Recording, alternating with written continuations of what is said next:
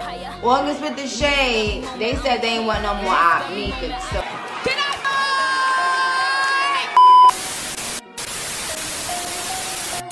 What's good, Shady Gang? Welcome back to another show with August with the Shade. Listen, go ahead and grab your cups, because you already know I'm about to spill the tea, and y'all know I keep the shade. Today's video is going to be about Lil Wayne and Nicki Minaj dropping on the same day. Let's get into the tea.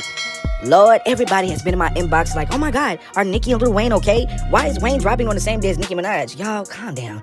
I mean, as weird as it looks to me, I mean, don't think that I don't think of it or look at it as a weird thing, but everything is done strategically. Let's just say that. Let's just say that the label, sometimes they give you these dates, y'all. Like, some people drop in the first quarter, some people drop in the third quarter, fourth, however it goes. If the label gives them the date, that's the date, y'all. So, there's nothing we can do about that. But I don't think that these two are beefing because they are dropping on the same day. These are two iconic GOATs. One of the artists that is on that we talking about, you know, basically brought out Nicki Minaj. He introduced us to Nicki Minaj. So, I don't think that ever will he have some type of, you know what I'm saying, problem with the queen.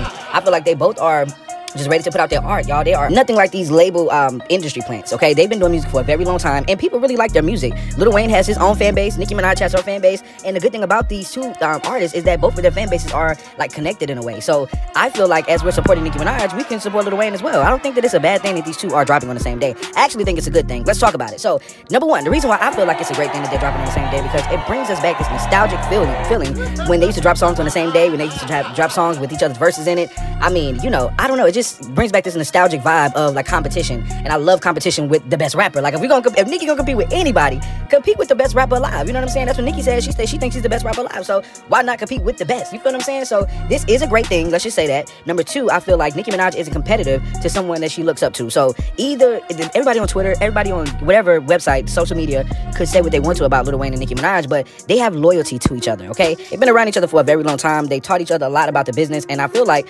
Lil Wayne showed his loyalty just by, you know, posting Nicki Minaj's album date on his story. Like, that type of stuff is really big for certain artists, because certain artists are really like Lil Wayne. Lil Wayne sometimes don't even know when he's on someone's song. I remember somebody asked him about a song that he did with Gucci Mane, and he was like, oh, I don't even remember. They even asked him about songs that he did with Nicki. He didn't even remember, y'all. So I just try my best not to fault him and stuff like this, because maybe he didn't even know, and he just know Nicki's dropping her album, but maybe he's not paying attention. I don't know. But in a way, you know, that's why a lot of people are thinking that, oh my God, is this shady? Is this, you know? But I don't think that it is, y'all. And I'm gonna give you my third reason on why I feel like this is a great thing strategically for these two, is because Nicki Minaj is one of those girls that, like, wants perfection.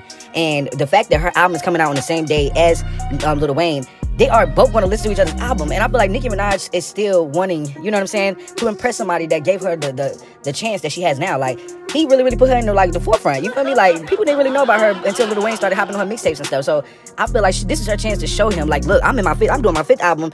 You always believed in me. You always told me that I can do it, and here I am. I'm doing it right now. So that would be this is going to be a great moment for y'all. Like, just let's not take it into, like, negativity. If we kind of look at this as two great rappers dropping on the same day, an amazing day for fans that want to buy the music. You know what I'm saying? Let's look at it like that, rather than looking at the Twitters and all of that and what they have to say about Nicki and Lil Wayne. They will always be friends, y'all. Even if they don't talk every day, I'm pretty sure they're always going to be family, and they're always going to have loyalty. Please don't ever look at him like a Drake, because he's nothing like Drake. He's always had Nicki back, period. Like the video, subscribe to the YouTube channel. Want to know what you think about both of these amazing artists dropping on the same day, and which album is you going to buy first? I want to know. Like the video, subscribe to the YouTube channel. I'm out. I'm not even a man and got my in their mouth. I was thinking about, y'all. Oh, here we go. August with the shade. Talking about who we swinging on tonight.